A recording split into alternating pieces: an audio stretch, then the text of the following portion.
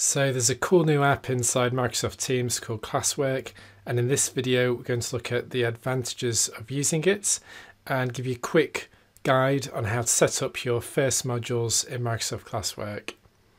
So before we get started, please subscribe to the channel. We promote lots of free tips and guides on this channel, so hopefully you'll find it really useful.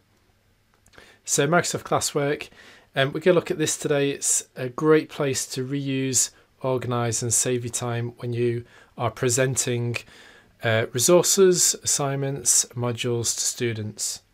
So historically you might create your assignments in the assignments tab, you might put your documents in the files tab, and you might have different channels for discussions about different topics.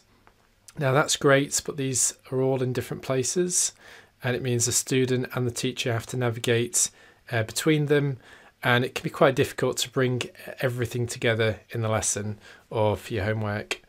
So what Classwork allows you to do is you can put everything in one place, all your assignments, or your documents, or your discussions, and much more, and you can group them into modules and you can order them. So this allows you to present them to the students really quickly and easily, and everything is in one place. So your instructions for the students are really simple, and as a teacher you just go to one place to create everything. So this is a really exciting new product from Microsoft, and there's also going to be some new features coming soon. So I think it's sort of September 2023 onwards, we're looking at the option to reuse Classwork modules across different classes that you teach. So you make them once, so you can just import them into other classes. So let's go and take a look at it. So this is Classwork down the left hand side in our menu. It's a new link, and when we go to this you can see we've got a blank page, and we can see a add module button to get started. So let's create our first module. So it prompts me to add a module name, and I'm going to call this Shaping the Nation. I can then add a description, and I've got all the buttons across the top to format my text and add links. Once I've done that, I click Save. This is now a draft module. Students can't see it, I can see it. So I can add resources or drop in files. So there's lots of different types of content we can bring together into one place, where historically you would have to go into assignments for assignments, class notebook page for notebook pages, into your files tab for some of the documents. We can pull all of this together into a single place. So one type of resource we might want to add is a file. So I'm going to search my teams for that file. Now, because we're using the Cloud Design Box provision teams, I can go into my history team, and this is where we keep all of our history resources. This is a staff only team. And I can go into my year 10 resources, nursing in the NHS, and just grab a resource for this particular topic, and I can attach that into this Classwork area. Some other types of resource I can add, so I can also add assignments. So I could add an existing assignment from this class. I could create a brand new assignment just for this module. I can also create one from an existing assignment in a different class. So I'm going to add one I've already created in this class and attach it. And I can also add in some class notebook pages as well. So I can go into my class notebook and add an existing page, or I can create a brand new page. In this instance I'm going to create a brand new page.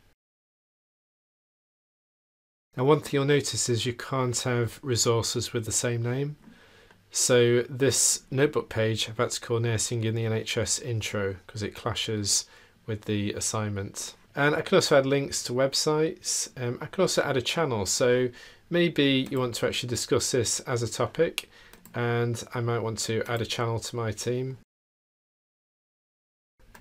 And going back to here, I can go in and I can add that channel as a resource here. So we can have our discussion in the Nursing in the NHS discussion channel. We can add the class notebook page, maybe do some class notebook work in there. We've got an assignment on this particular topic, and we've also got a document on it as well. And you can add as many as you want to this, or as little as you want to these modules. Now no one can see this module, and you can create as many modules as you want. So if I just create another one, and we'll call it module 2, save that. Now, no one can see any of these modules at the moment. I've not published them, but if I want to, I can go in and I can click publish. When I publish it, it'll be visible to all students and it's available. So if I wanted to, I could prepare these in advance and publish them when I'm ready.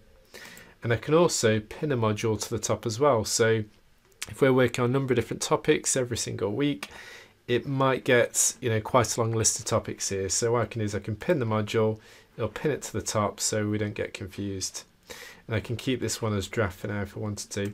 I can always come back in and edit this module. I can delete it, I can unpin it. So you can manage it and you can create that learning process inside Classwork. So really good that in the future, in the coming sort of September onwards, you'll be able to reuse modules from other classes that you teach as well. So you just make the module once and reuse it. Obviously, you might get issues where you've got different versions and different class teams. And I think Microsoft will work on a solution for that as well. But it's just a nice, easy way to bring together all those different resources, because it can be difficult, especially when you're a teacher, to go into assignments, set assignments there, then go into class notebook, and then go into your file area. This brings everything together. It makes it easy to explain for students, so they've got one place to go to access all of those resources, and it just makes it far less cluttered. So it's a nice module. It does replicate what some LMSs do already, so you might find there's some duplication if you're using Moodle or other third-party LMSs. But it's really good. It's really basic at the moment, but Microsoft are going to add to it. And if you're the sort of person who wants to organise your lessons in a structured way, then this might be quite a nice way to do that. So I hope you found that guide useful, and please get in touch with us if you want to find out more about how Cloud Design Box can help you and your school or your district or MAT automate teams, make it easier for teachers to use and save them lots of time. You can contact us via the website or the email address on the screen now. And please subscribe to the channel. Lots of free, useful tips and guides available.